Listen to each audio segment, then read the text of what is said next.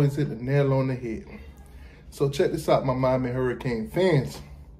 My Florida State Seminoles and my Florida Gators. I'm sorry. Yeah, the three teams in Florida that most people will pay attention to. Let's do a little update real quick. Now, before we get straight into this video, I'd like to give a thank you to a Tennessee fan by the name of BVD. Y'all go check out his channel. It's Big Vol Daddy. You know, he made this painting. You know, appreciate that. Love it. You know, this will be a part of the Canes Corner. I will put it up there. Hey, go Canes. All right, so let's start this video off with the worst team in Florida right now. The Florida State Seminoles. The Seminoles, or whatever you want to call them. The shit-nose. They fit all that category. But recruiting.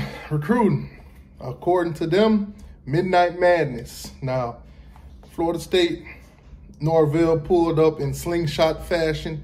You know, we seen the slingshot.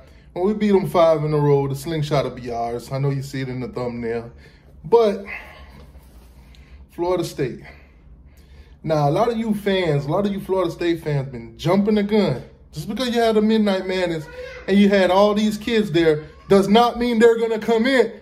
Does not mean anything's going to happen because they're like, oh, something's going to pop off. Watch. And they've been waiting and waiting. Nothing's happened. Oh, what did happen? You lost 4-star quarterback Nico. Nico is no longer committed to Florida State.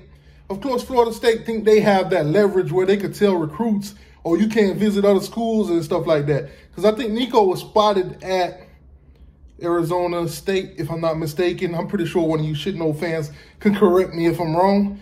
But nonetheless, Florida State fans are double back now. They're backtracking. They're saying, oh, Nico wasn't all that great. We got the Duff guy, AJ Duff, I think his name is. So we're good. So you didn't get any recruits. You didn't get nobody to sign or whatever, this and that. So stop jumping the gun. You know, everybody is visiting right now. All the schools are getting visits right now.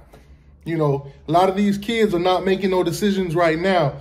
If I'm not mistaken, one of the best linebackers in the country said he's going to make his decision in December. So, shit-no fans, Florida State fans, Florida State Seminole fans, slow your roll, slow down, and relax, okay?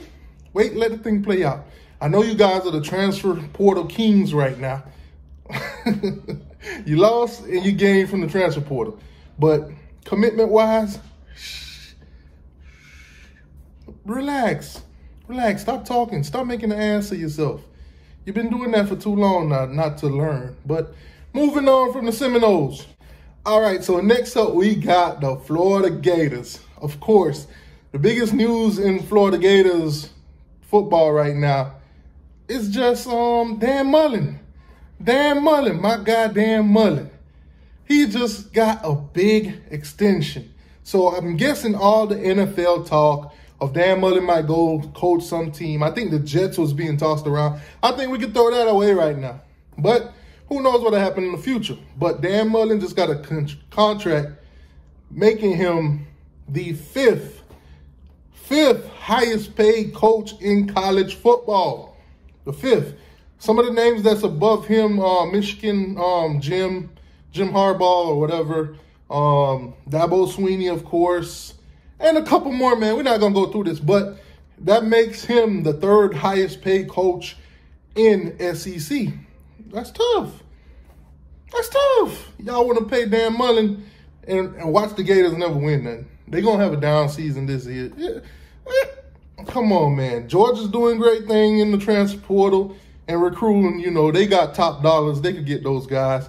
So it's going to be tough to see the Gators and Georgia compete this season. I think Georgia's going to probably beat them. But that's tough for Florida. That's tough. Lost a lot of talent. You know, and you just paid your coach a lot for a down season. Whatever you guys are seeing in Dan Mullen, continue to do so. Apparently, he can't, you know, recruit. But hey, whatever floats your boat, Gator fans. So let's get down to the nitty-gritty. Let's talk Miami. Well, first and foremost, hit that like button. Subscribe to the channel. Oh, and for those of you guys like, T2Y, where have you been? We haven't seen you in a minute. I was in jail. I got locked up. Not Facebook, I'm sorry. I'm so used to being in Facebook jail. I was in YouTube jail, okay? I played some copyright music. They gave me a strike, and they put me out of my misery for a week. Well, they put y'all Florida State fans out your misery for a week because I was going to clown y'all all week, and, you know, it is what it is. So they kind of saved y'all a little bit. But I'm not in YouTube jail no more. I'm not playing no more copyrighted music, you know. The Memorial Day Jam, that's what did it. So you haven't seen me for a week because they told me, hey, you can't upload, you can't post, you can't do none of that. So for those of you with a YouTube channel, let me be a lesson to you, okay? Anyways, man, let's talk about the Miami Hurricanes recruiting. Now, the cookout, a lot of the recruits, if you go to Kane Sports on YouTube, you'll see a lot of the interviews before and after the cookout. So you'll get to see how some of the guys are feeling about the University of Miami. I'm talking about the top guys. Go watch. I don't normally promote other channels, but hey, go and watch. You'll see what these guys think of the university. A lot of them said this did it for them. If when it comes down to putting those hats on the table, Miami will definitely be a hat. But take that with don't get too caught up in it now. Don't get too caught up in it. Remember, until they sign the dotted line, they're not a Miami Hurricane yet. So you might see Miami on the table, but that don't mean they're gonna pick that hat. These kids are going to other colleges to make visits and stuff like that. And for all you Miami Hurricane fans, because I seen a post that was aimed at Quan Lee. I seen a post from a Miami Hurricane fan, not gonna say any name, but this post was aimed at Quan Lee, and Quan Lee snapped back, basically saying that, don't tell me what to do. Don't tell me. This is my life, my decision. Don't tell me what to do. So Miami Hurricane fans, be respectful to these kids. Let them go visit other schools. You're going to see them wearing other teams' uniforms. You're going to see them in other teams' stuff. That does not mean they're not going to be committed to the University of Miami. That does not mean that they're not going to end up at the University of Miami. That means they're weighing their options, people. Let them make their decisions. Stop trying to be their decision maker. They don't know you. They don't know you. Okay? Okay? Huh? Now, all these kids are going to visit other schools and they're going to make their decision. Hopefully it's the University of Miami. If not, respect their decision and keep it moving. Now, it's not much to talk about right now in recruiting because nobody's coming, everybody's visiting.